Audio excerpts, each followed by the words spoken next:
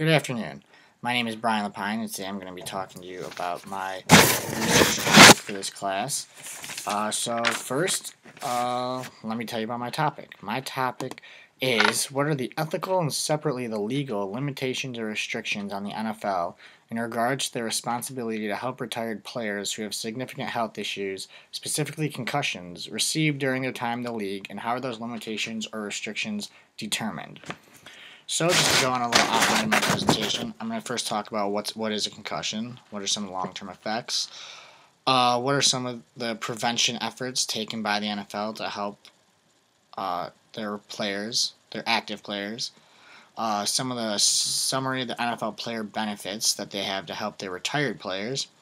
I'm going to talk about the NFL settlement of 2013, and then notable players affected. You'll see I have a couple boxes on my handout that will talk about that show some more high profile players and how they were affected by concussions, and then my conclusion. So first off, what is a concussion? Well, a concussion is a traumatic brain injury that alters the way your brain functions. Usually happens from a blow to the head. It's when the brain actually moves inside your skull. And symptoms will include headaches, memory loss, vomiting, problems with concentration, and problems with balance, coordination, stuff like that. Some long-term effects are memory loss, CTE, ALS, Alzheimer's, dementia, depression, and a lot of that stuff hits you a lot later in life. You know, once you're older and out of the NFL for 20, 25, 30, 40 years. You never know, it depends. So, what are some of the prevention efforts taken by the NFL? Well, pre-2011, there really weren't any. That is when, the concussion in sports thing really came to the limelight. The media took over, really let the public know, and, the league started really taking concussions seriously due to players' health, in their 50s, 60s, and 70s with these horrible diseases.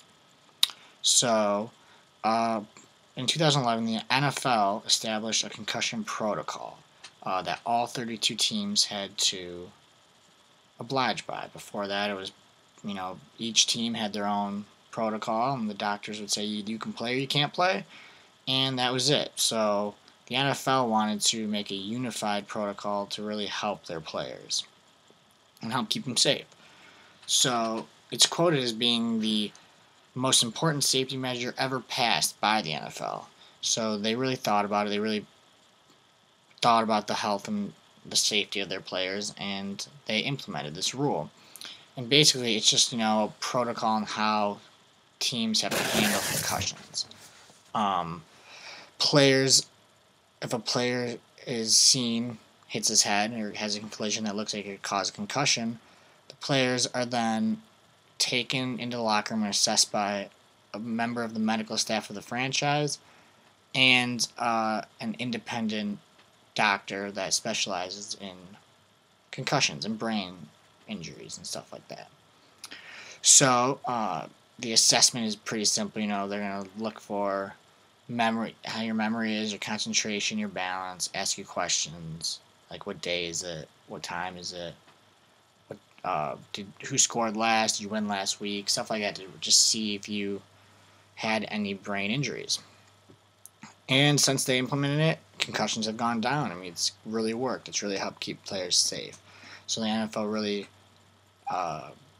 stepped up and acted responsibly to help protect their players. Next, I'm going to talk about some player benefits. So, the NFL has a retirement plan called the Burt Bell and Pete Rozelle NFL Player Retirement Plan, but it's not a very good one. Once you're 55 years old, you get $425 a month multiplied by how many seasons you play in the NFL, and you get that monthly from 55 until you pass away. The problem is that, players in the NFL will retire between the ages of 25 and 40. So you could be up to 30 years until you start seeing any of your retirement money. And if you are if you received a lot of concussions during the league and you are having traumatic brain injury later in life, that's not going to be enough to cover and help pay for your bills.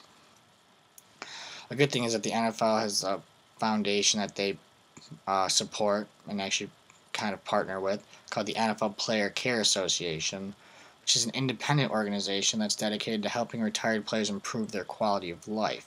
They'll help players with finance problems, with medical problems, emotional problems, social problems. And they have a lot of different programs that all retired players can use. Problem is, depending on the program, depends on the eligibility of the athlete to see if they can go through the program, and if they can, the foundation will help them out. So it's definitely a good step in the right direction, but there's a lot of criteria that has to be met in order for players to get help, which shouldn't happen. I mean, if a player gets hurt in the league should be responsible for getting that player healthy and getting him better. So the next thing I'm going to talk about is the NFL settlement that happened in 2013.